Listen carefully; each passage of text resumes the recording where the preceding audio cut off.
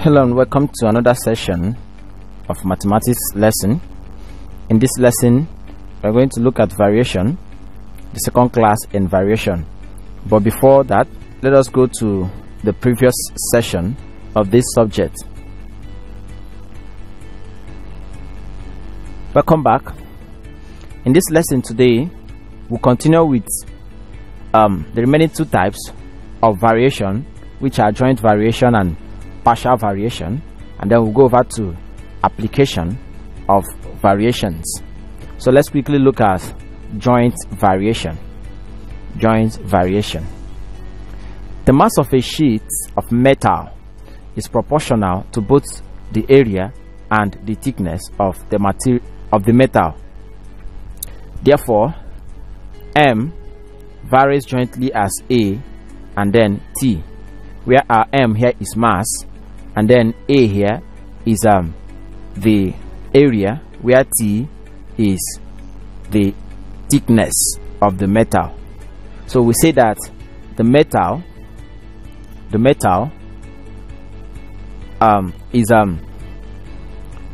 so we say that the mass of the metal is dependent on the area and then the thickness of that metal. Okay, and then another example is the football and air. Football and air. Without air, football is useless. When football is bought, the first thing that is done is to fill it with air. You pump your air in order for the football to be useful. Now the air in the football determines the weight of the football and also the usefulness of the football. So invariably it means that football and air are what? Joint variables. Okay, and then the relationship now that exists between football and the air is studied under joint variation. I hope that is clear now. Okay, so let us take an example. Okay, let's solve the question on the screen. It says y varies inversely, mark the word inversely, as x squared, and x varies directly as z squared.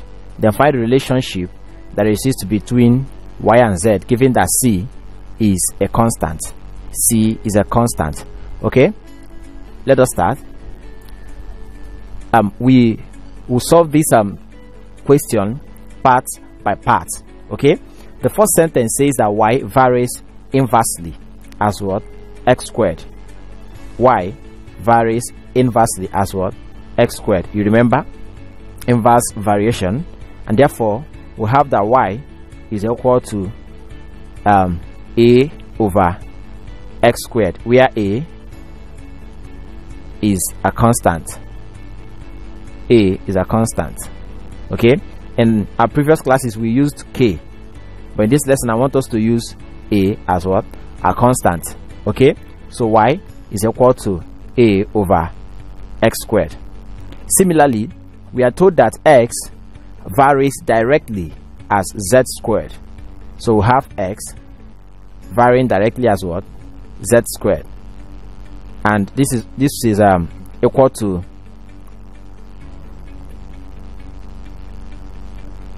and this means that x is equal to k z squared, right?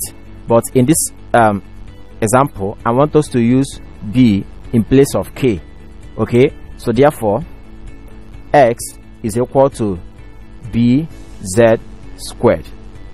Okay, so we've gotten our y to be equal to, our y is equal to a over x squared, and our x is equal to b z squared. Okay, we just took them from here. Fine. So the first thing we need to do here is to substitute x equals b z squared in equation 1, and this is our equation 1. Okay, this is our equation 2. So in our equation 1, y is equal to a over what? X squared, and x is equal to bz squared. So because of the power here, we still add what? 2. Y will then be equal to a all over